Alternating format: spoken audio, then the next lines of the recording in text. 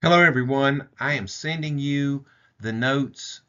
Now, in the 8 o'clock section, we worked through these notes.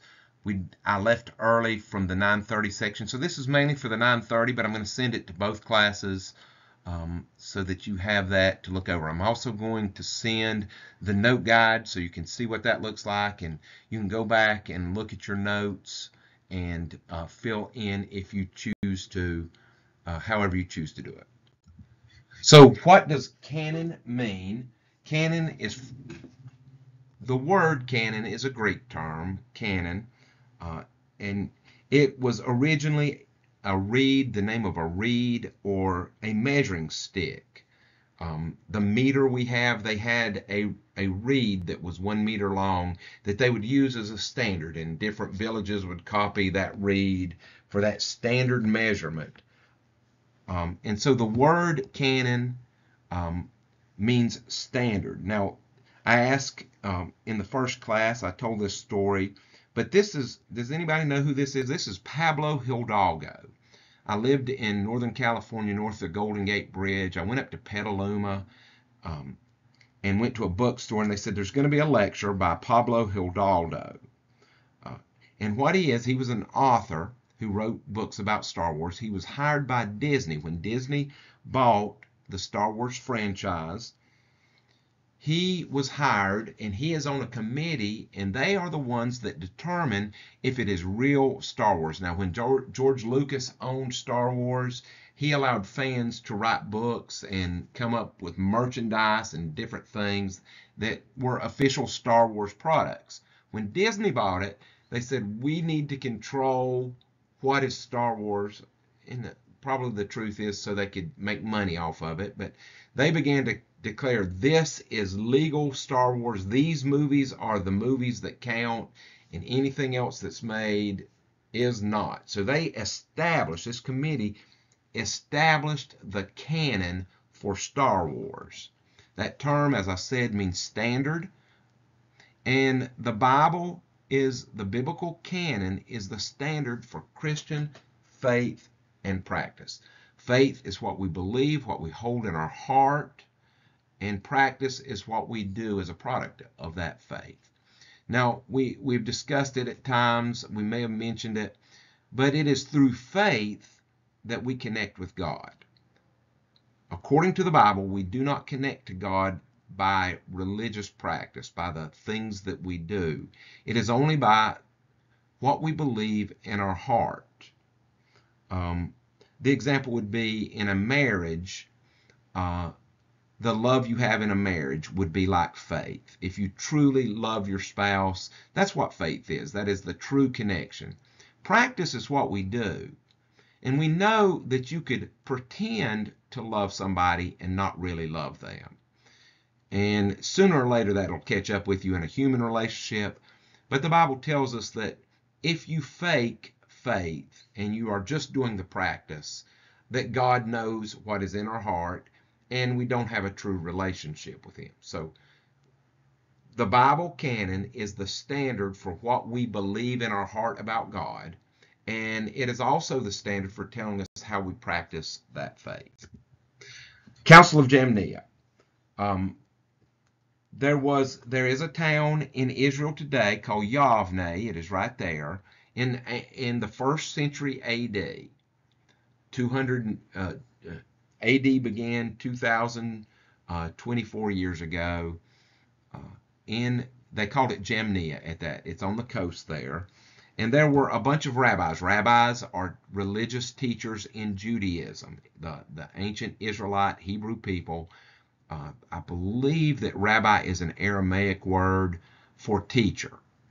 Jesus was considered a rabbi. Usually they have followers that follow them around and listen to them talk about things and learn things over years.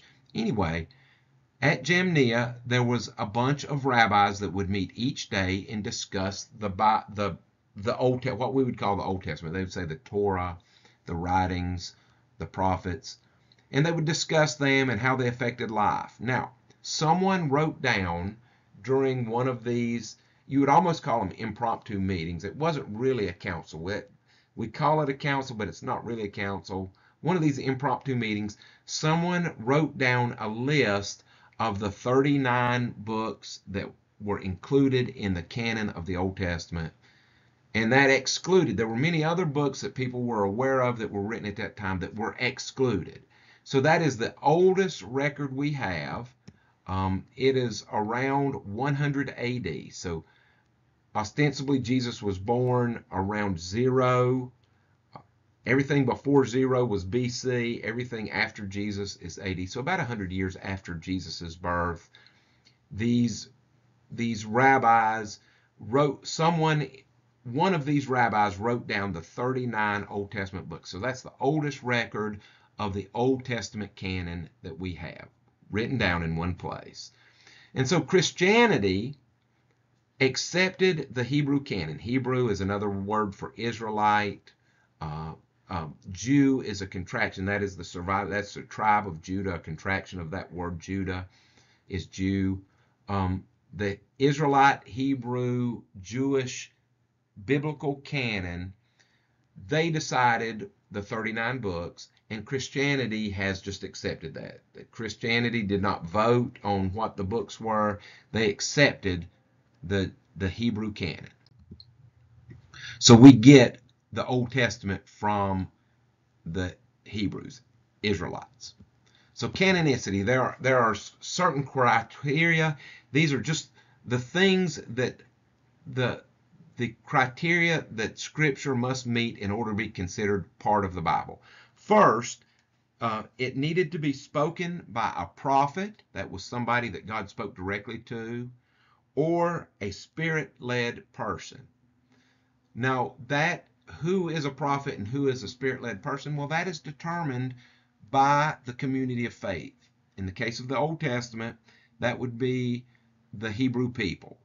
The Hebrew people determined that these scriptures, the 39 books, were spoken by a prophet or a spirit-led person. When I say spirit-led, I'm talking about the Holy Spirit speaking to people in a direct revelation that they wrote down in the Bible. Now, the second criteria is that the books to be included in the canon of Scripture, the 39 books, needed to be for all generations. Not just for a specific, they're not like a letter written to a specific group of Israelites addressing a specific issue at a specific time and saying things that did not really apply to other people. To be included in the Bible canon, the books need to speak to issues that people of faith will deal with for all generations. The third criteria is that it needs to be consistent with what has already been written. So the first part, the first section of the Old Testament is the Pentateuch, Genesis, Exodus, Leviticus, Numbers, and Deuteronomy. And so if those were written, and then the next couple books, Joshua, Judges, said something completely different, that would be inconsistent. So in order for later books to be included in the 39 books of the biblical canon, they had to be consistent and say the same things that had already been said. Now, there's two other things that are very important parts of canonicity. The first one is that canonicity, for these books to be considered, should they be in the Bible or not, they have to be intermingled with a religious community. We would say now a church. In the ancient Hebrew religion, an assembly of the community. These books would have to be read. These books would have to be thought about, memorized, studied. Religious practice would be done in this religious community, and it had to be done over time. None of these were, okay, Johnny over here is a prophet and he wrote a scripture book. Let's go ahead and include it. No. If Johnny wanted to get in the Bible, his book had to be read for centuries. By the time of the complete canon, parts of the Bible had been around 1,500 years. And so it is, in order, something has to be spoken by a prophet for all generations, consistent with what has previously been included. It has to be embraced and read and studied and thought about by a religious community over a long period of time. So canonicity is not a simple thing or a fast thing. Canonicity is something that happens over sometimes thousands of years. Talking about inspiration, talking about how the Bible was written. What do we mean by inspiration? Well, let's turn to Scripture. In the New Testament, the Apostle Paul is writing to Timothy, writing a letter to Timothy. It's included in the New Testament. This is the second letter we have, so 2 Timothy, chapter 3, verses 16 and 17. And Paul wrote this to that young preacher. He said, all Scripture is given by inspiration of God. Now, what Paul was talking about was not New Testament. When he said Scripture in the New Testament, he was talking about the Old Testament. All of the Old Testament is given by inspiration of God. Now, in that word, you see spire in there. We get the word spiritual. It is from the Latin word spiros, which means breathe. So in the Greek that the letter was originally written in, it said all Scripture is God-breathed, is by the breath of God. God is inspiring or inbreathing the Scripture into people. We mean that God speaks to human authors, and they write down what God speaks to them, and it becomes Scripture. They use their writing ability, they use their vocabulary, they use their skill in hearing what God says to communicate it as we would if we it would be similar to what we would do if we wrote a paper. But they would be hearing from God and communicating what they heard from God to mankind. So it says all Scripture is given by the inspiration of God, is God-breathed, and is profitable for doctrine. Doctrine is what we believe. That's the basis of our faith. So this God-breathed Scripture is profitable for us understanding what we believe, also for reproof, for correction, and instruction in righteousness, that the man of God may be complete and thoroughly equipped for every good work, which is our practice, our religious practice. So remember, the Bible is the standard for faith and practice. We get what we believe from the Bible and what we do with it, how we practice it from the Bible. That is inspiration. The Bible is inspired by God for instruction in faith and practice. Let me say that again. The Bible is inspired by God for instruction in faith and practice. So I do have a slide here. Let me go ahead and give this slide since I've got it up. This is about textual transmission or Bible formation. And so what this is doing is to just give you a real quick snapshot of the process of getting the Bible that we have. So we think timing gets murkier and murkier the more we look back in history. You go back 100 years, things start to get murky. You go back 1,000 years, they get really murky. You go back, this would be 3,800 years ago to get back to 1800 BC. Things are really, hard to get the clues and to get a clear picture of. But the best we can tell, Abraham, the first Hebrew, lived about 1800 BC. About 300 years later, after the children of Israel had gone into slavery in Egypt, they had gone down to Egypt and been enslaved. Say the children of Israel, again, that's another word for the Hebrew, or we would call them Jewish people today. Moses was born into this slavery at a time where the Pharaoh was beginning to fear the Israelites and beginning to kill the oldest son for each family. But Moses was taken into the household of the Egyptian Pharaoh, and he was taught to write. And so we think about 1500 BC, Moses began to write the Pentateuch. And while they were in the wilderness, wandering in the wilderness for 40 years, he began to form this the second section in our course. We call it the Pentateuch: Genesis, Exodus, Leviticus, Numbers. Now, over the next, you see, from 1500 BC to 400 BC, the Old Testament is being written. It's being formed within that Israelite religious community. They are reading these scriptures. They are praying to God using these scriptures. They are developing rules for living based on the laws given in the scripture. They are doing faith and practice. They are forming the canon over that time. The last book of the Old Testament was written around 400 BC. Now, it wasn't instantly canonized. I'm going to show you in a minute the steps of the canonization. So it was even forming it into a text. Then it begins to solidify and not change. Then it is accepted as the canon. So about 400 BC, as best we can tell, the Torah, the first 5 books, I've called it the Pentateuch, the Torah is canonized. At that point, it cannot be altered or changed. And we have a very good snapshot in the Bible. We have that canonized Torah. We have a good idea what it looked like. It was called the Vorlage. Now, this is a very interesting thing. That's a German word, and the V sound in German is an F, pronounced as an F. So Vorlage means something like the front page or the top page or something. That Torah that was canonized was called the Vorlage. The Vorlage was then copied.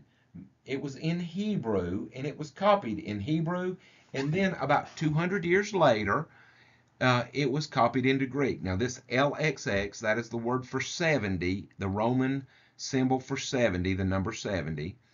And that is because tradition says that in 200 BC, 70 scholars met for 70 days in the city of Alexandria, Egypt, and began translating the Torah, the first 5 books of the Old Testament, into Greek. It took them 70 days. Now, what they were copying was the Vorlage. And it was about this time, about 200 BC, that the prophets was canonized. It was called the Nevi'im in Hebrew. From Navi, the word Navi in Hebrew is prophet. The Nevi'im was the prophets.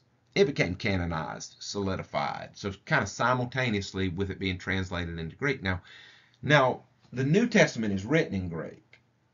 And so now we have today, when I look at the Hebrew Bible, I am looking at a Hebrew version of that Vorlage. We would call that a tradition. And then this is the Greek tradition, is the LXX. There has always been a charge that because the New Testament is in Greek, that the Greek Old Testament has been heavily influenced by Christianity. You see, it's called the Septuagint, the Greek version. The Greek Septuagint is considered to be much more messianic, talking about the Messiah, who is Jesus.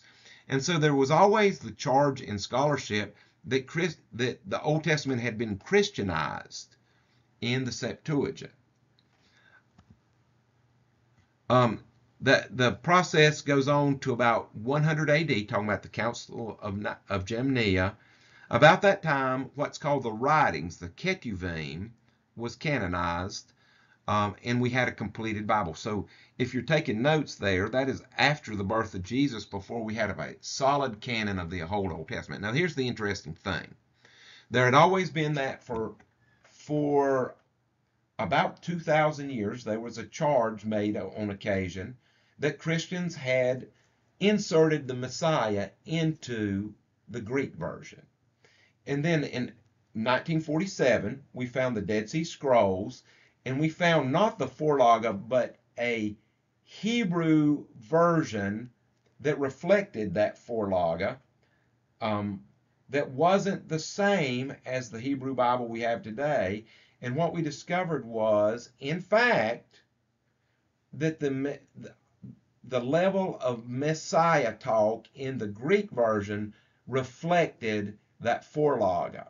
And that in effect, the Hebrew version, which had been copied after the birth of Jesus, had nudged the scriptures to look less messianic. That the more messianic version of the Greek was closer, most likely, to the forlaga that came before. Anyway, ask me questions about that in class. I'm going to stop the notes there. Hopefully that was helpful. We'll pick up our notes in point 1.1 at this point on Thursday. Thank you for your time. Bye-bye.